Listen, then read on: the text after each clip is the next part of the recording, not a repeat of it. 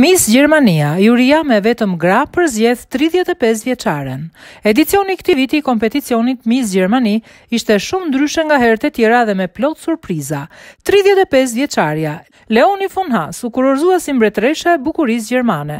Ajo ishte konkurrentja më e madhe në moshë dhe një mama single, por kjo nuk e pengoi sipërmarrësen që të merrte pjesë në këtë konkurs.